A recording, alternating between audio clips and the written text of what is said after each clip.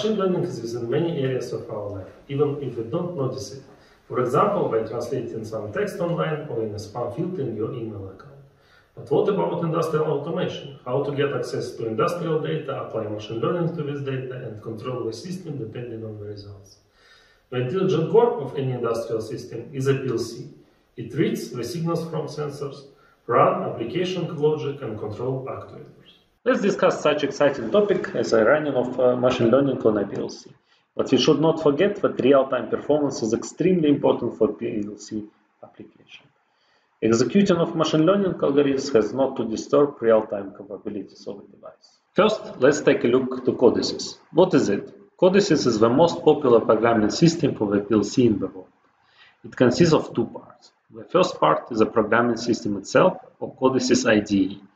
The second part is CODESYS runtime system, which runs on the device itself. CODESYS programming system runs on a PC, and user can develop, compile, debug, and download IC application into PLC. Additionally, user configures I/O system and design visualization screens in CODESYS IDE if needed. CODESYS runtime system is a counterpart of CODESYS IDE and runs downloaded IC application.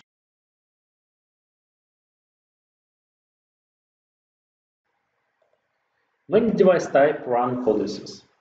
There are compact controllers, standard PLC system, process control systems, and some others.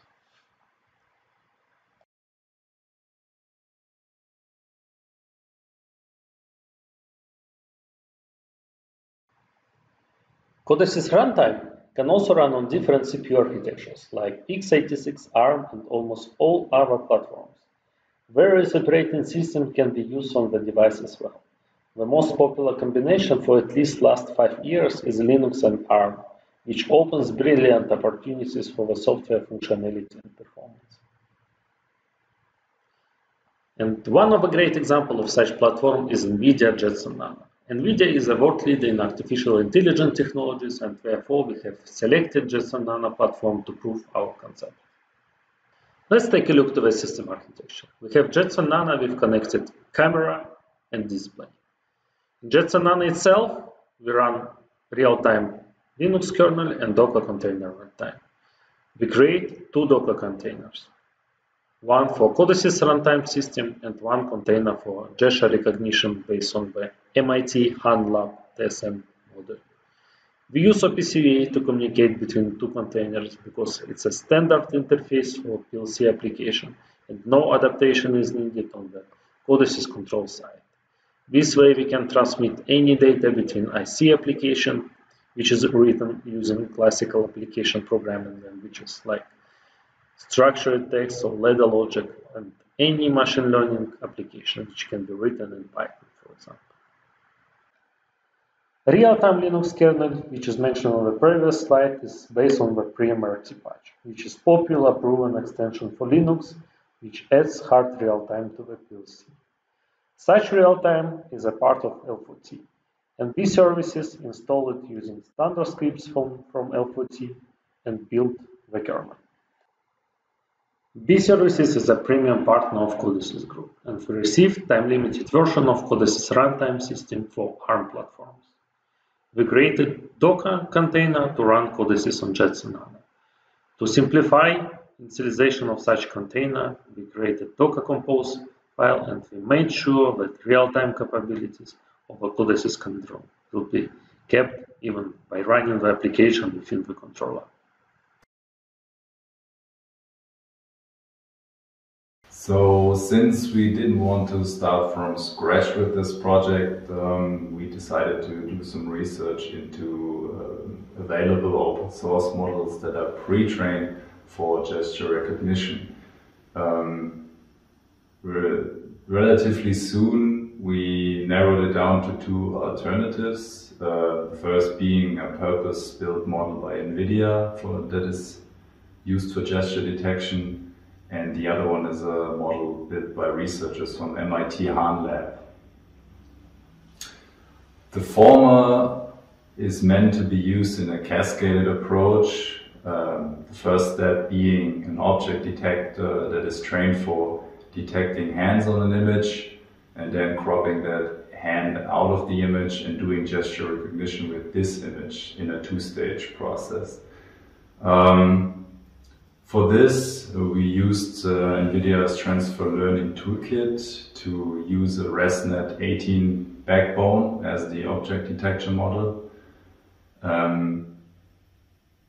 We did the transfer learning on the EgoHands dataset that is openly available, and after transfer learning the model, we did quantization and pruning.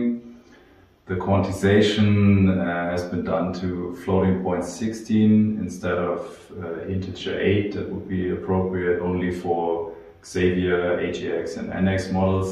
Since our hardware, the Nano, doesn't support int 8 inference, we did quantization down to floating point 16 only. So after quantization and pruning, we exported both models, the object detector that is trained for hand detection now, and the gesture recognition model to TensorRT engines to be used inside a DeepStream app. DeepStream SDK is another app toolkit provided by NVIDIA, which makes intelligent video analytics apps easy to develop, and we integrated the hand detector and the gesture recognition model into the DeepStream app to evaluate the performance. So after we integrated the two models into a DeepStream app, we evaluated the usability, and we found that unfortunately on the Nano, this approach had constantly low FPS, so around 10 frames per second and below, and the load on the GPU was constantly around 100%, which in turn leads to current and voltage warnings, which again lead to a limiting of the performance of the model. So as a result, we also evaluated the other approach, which is the model trained by researchers from MIT Hahn Lab. This approach was built on OpenCV pipeline. So the first step was to find a container image that already includes OpenCV and other dependencies that are necessary for this model. So after installing all the necessary dependencies, we started the main program to evaluate the performance of this model. And compared to our first approach, this model had a much higher frame rate, and also the usability was quite good. So we decided to go further with this model, which meant that we needed to include the OPC-UA connectivity into this program to transfer recognized gestures to the OPC-UA server to control the machine. And how we can make sure that device really works in real time? For this, BE.services has a great product which is called Real-Time Test Framework. Real-time test framework consists of several parts. First part is the real-time test application. It runs in the PLC directly. Second part is network analyzer, which is connected to the PLC using EtherCAT. And having such system, we can check not only the jitter of the tasks in the PLC, we also can check the stability and jitter of the transmission via EtherCAT. PLC works cyclically. It means that we execute control code with defined cycle time. And stability of such cycle is really critical for the real-time application. Using real-time test framework, we measure task jitter, but not only this. In every controlled cycle, we transmit the frame to network analyzer and calculate the transmission jitter as well. To find out minimum cycle time for the PLC, we calculate minimum round trip time. It means in the PLC, we send the frame every cycle to network analyzer sends the frame back, and we measure the time between sending the frame and receiving the frame in the PLC. Gesture recognition and CODESYS control are running in the PLC. What we need to do to open our test project, scan network to find Jetson Nano, select it, download, test application, wait a little bit, run test application, and after that we will be able to set up test parameters. Test parameters are set up in CODESYS visualization. Just open it. You can see here the list of all Ethernet adapters available in the device. Let's select Ethernet 0. This adapter is used to connect network analyzer. We can open it, and before we start the test, we select some test parameters. For example, frame size. We define also allowed task jitter and allowed transmission jitter, allowed round trip time, just for test. We also execute round trip test.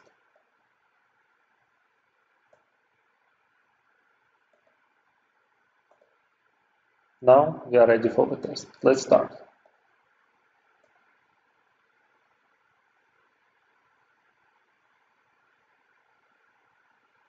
We can see the test is executed and the values are calculated online.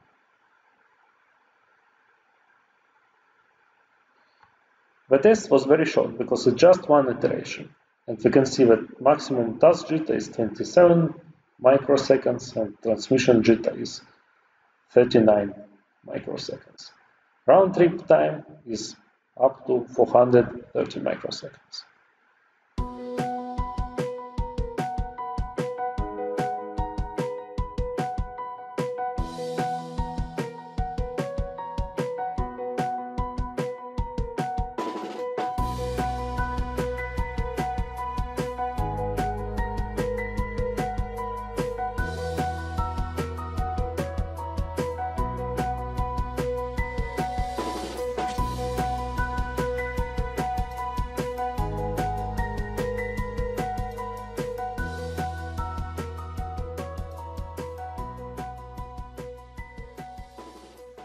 Of course, we have executed long-running test. Real-time performance with our preempt RT patch is presented here. Fortunately, if we run real-time kernel, the results are much better. Without machine learning, the task jitter and transmission jitter are about 70 microseconds. Round trip time is about 600 microseconds. If we run machine learning in parallel, then task jitter is 135 microseconds, transmission jitter is 116 microseconds, and round trip time is about 700 microseconds. But these results are still very good.